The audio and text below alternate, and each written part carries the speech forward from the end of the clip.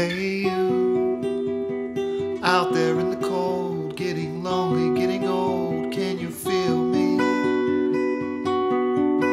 Hey you, standing in the aisles with itchy feet and fading smiles, can you feel me? Hey you, don't help them to bury the light.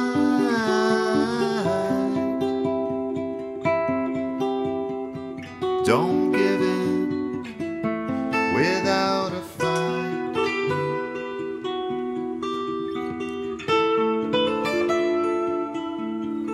Hey you, out there on their own, sitting naked by the phone, can you touch me? Hey you, with your ear against the wall, waiting for someone to call out, would you touch me? Hey you, would you help me to carry the stone? Open your heart, I'm coming home.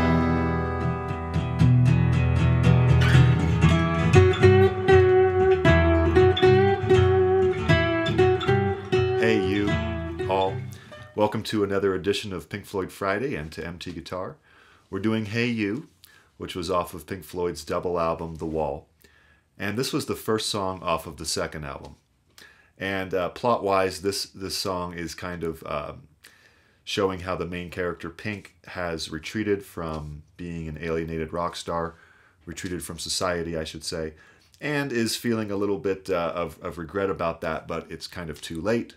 The wall is built, so to speak, and you know, Pink can't contact anybody else, so he's sort of calling for help. So as far as the instrumentation, the composition, it's really amazing guitar parts here, partially because they had tuned up the guitar to Nashville tuning, which is when you take the E, A, D, G wound bass strings and you put on some high strings, usually from a 12-string set, an octave up, and then you would use those high G strings on the B and E strings. So then everything is up an octave from standard tuning, right? It's called Nashville tuning. But then even further than that, Gilmour actually said, okay, well, we're going to put this string 2 octaves up. Or maybe the producer said it. But you have this bass E string as the high E string as well. So it's really high up there. Creates these wonderful open strings that are really high in the register. Of course, that's a lot of work, right? So we're not going to do that. I went ahead and arranged it for 6-string standard, so you can play it without any tuning changes. And there's 2 main guitar parts that are happening. There's the arpeggios, which I arranged for fingerstyle, although you're welcome to play it with a pick as well. And there's the wonderful raking chords with these sort of add 2 chords that I'll show you as well. So we'll go through every section, all the parts, including the arpeggios and the chords. We're going to cover the solo next week, so please tune in for that. Just a beautiful solo by Gilmour. Instrumentation-wise, there's a fretless bass, fretless electric bass, that actually Gilmour played, not Waters, and there's some nice riffs going on. Richard Wright played a Fender Rhodes, and I covered a little riff of that on the demo. I'll teach you as well. And they also use a synthesizer. And during the part where before the last verse, there's actually a hand drill being drilled into something that they recorded that makes it sound like the Worms part. There's also a sonar that we recognize in Echoes, right? So a throwback to the Echoes sonar sound. So really interesting production going on, and wouldn't expect anything less from Pink Floyd. There is a tab for this on the Patreon and a chord sheet that you can check out. I make Pink Floyd Friday available at the lowest level of $2 a month. So you can check that out. Also subscribe, hit the bell icon and the thumbs up, and I really appreciate your support. So let's zoom in and get going on this lesson. All right, so there's a lot to cover. We're going to start with the intro. And again, I made the introduction about how we arranged this for standard tuning. So in order to make this happen, we need to be here, right? So 9th fret, 4th and 3rd strings, 7th fret, 2nd string. And we go 2nd string, 4th, 3rd. And I'm using my thumb, index, and middle strings for that. For most of the finger picking, you're welcome to use a pick, which is what they did on the recording. So 2nd, 4th, 3rd. Then middle finger on the 8th fret, 2nd string. 2nd, 3rd, 4th, 2nd, 3rd. So that would be repeat. Okay, slide down 2 frets, and we start off with the same. So this is now D minor add 2, or D add 2, and you go sus2. What am I saying? sus2. So then you go 2nd string, 4th, 3rd, but then you bar the 5th fret 1st string, and then you hit it, and then middle finger on the 6th fret to make it a D minor, 2nd string, 3rd string, 1st string, 3rd string. So that would be repeat. Okay, so that whole intro is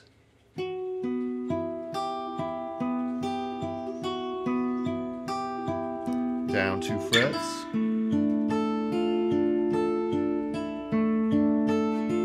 okay, so that's the intro. It happens 1 time, and then it happens 3 times for a bass solo. And that's, I mean, I call it a solo. It's Gilmour just riffing on an electric bass. So you would do that a total of 4 times before the lyrics come in. All right, then the lyrics come in, and we've got the same exact pattern for the first 3 bars here. So the same pattern as before in the intro. Hey you, right, 3 times. Now we go to a B minor, and so we're going to do first 3 strings, 7th fret, 9th fret, 4th string. And you go 2nd, 4th, 3rd, 1st, 2nd, 3rd, 1st, 2nd.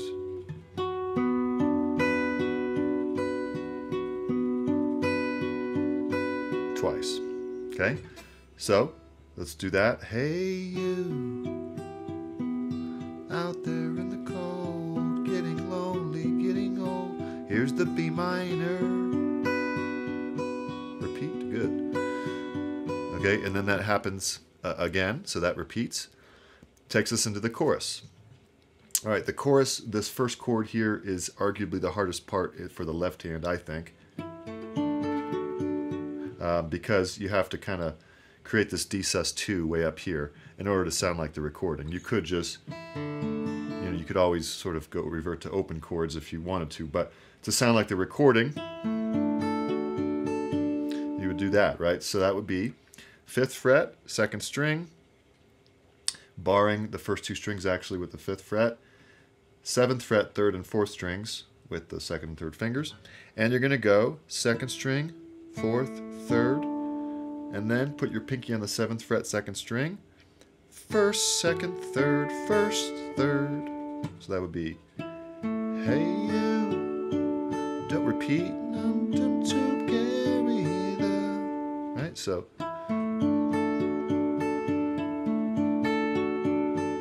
okay, definitely doable. Then we have these nice triads here.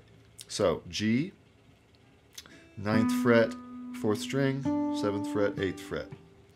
And you go a little pattern here. So 2nd, 4th, 3rd, 2nd. D, 7th fret, 4th, 3rd, 2nd strings. 2nd, 4th, 3rd. And then anticipation to C. So.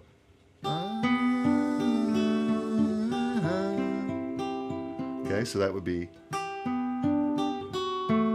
Now you go to a C triad here to finish the phrase, so it would be 10, 9, 8. So then you go, it's an anticipation on the 2nd string. And then the pattern begins here, 3rd, 4th, 3rd, 2nd, 3rd, 4th, 2nd, 3rd. So,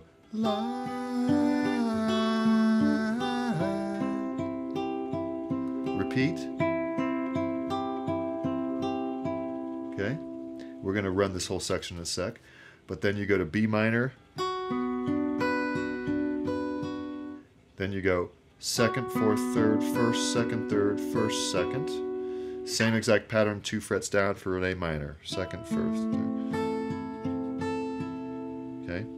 Then it goes back to the intro, the intro part, which is now the interlude, where Richard Wright comes in. So let's run the whole chorus. Hey you, don't tell me there's no hope that nice. Here comes the B minor.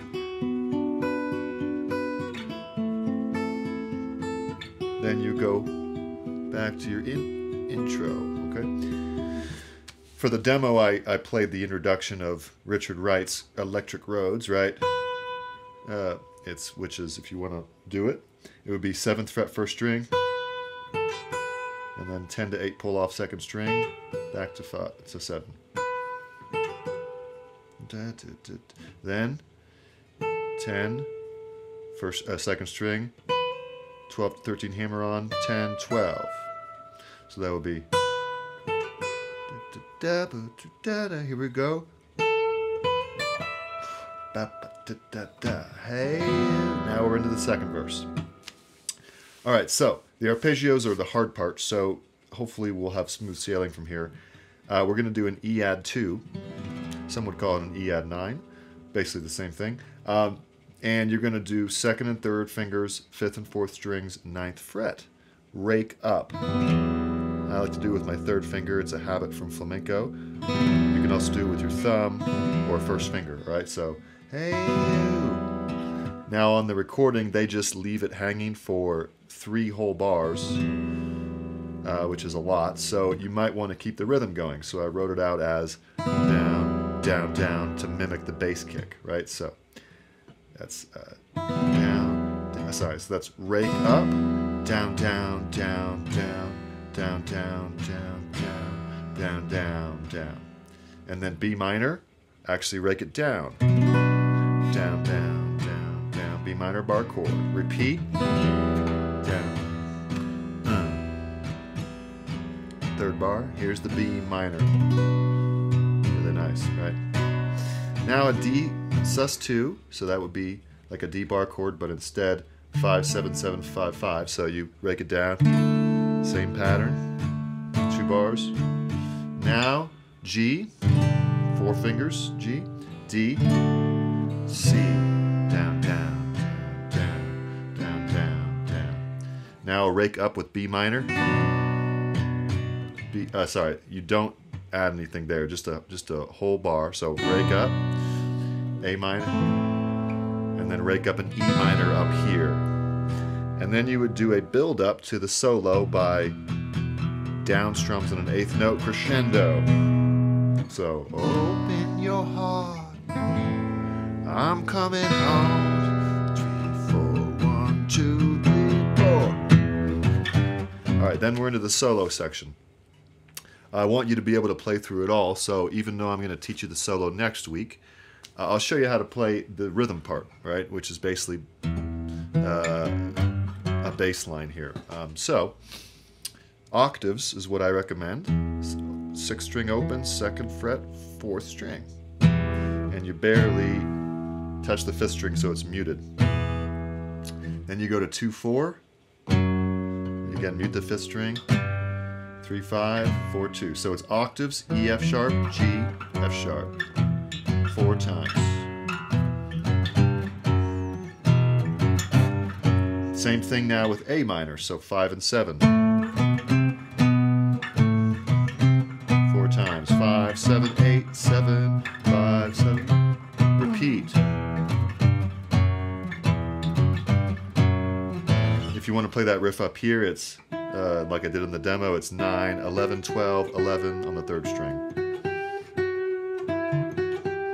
For the A minor, 2nd fret, 10th string, you could even bend it 10, 12, 13, 12, or 10, 12, bend, 12. Okay? And then we have a really cool solo next week. All right, so then it just ends after 2 times of that whole progression on the E minor. Then the bridge. And actually, so the bridge is kind of different here. We have some whole different progression here. So it's C, so down, down, up. It's kind of what I recommend here for each chord. C, D, and then a quick G, T, which is actually a bar of 2, and then C, down, down, up, down. Repeat, G, D, C. Actually, after you do 1, 2, I recommend down, down, down, down, up, down. Okay, so again, C, D, G, D, down, down, down, down, up, down. C, D, and then E minor, which is at the same time that. So what you could do is C, D, a bar of E minor, 3, 4, right into the riff. You'd only have time for one riff because it goes to D minor.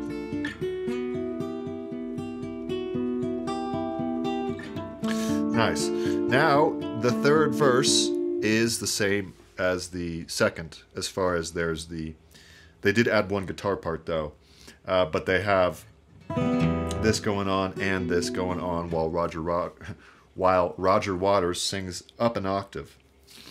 And, you know, it's the more intense part. The only guitar part they added is the power chords. Like, you know, on the... Hey, you! Dun, dun, dun, dun, dun, that all. Right? Open your... So they're just adding like a B5, A5, E5. So you could add power chords to that, but of course now that's 3 guitar parts, kind of hard to juggle all that. So I would just stick to the first 2 and choose your poison there. And that's it. Then, you know, basically it goes back to the interlude, which is this, for one final bass solo.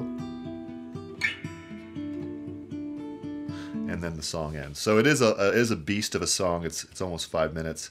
But we've covered every section and every guitar part, and so besides the solo. So we'll cover that next week. We kind of went quickly here. It is more intermediate, even advanced. So, you know, let me know if anything was unclear, if I rushed through anything. Other than that, have fun with this, and we'll see you next week. All right, well done, everybody. A nice Pink Floyd Friday. Looking forward to seeing you next lesson. Bye.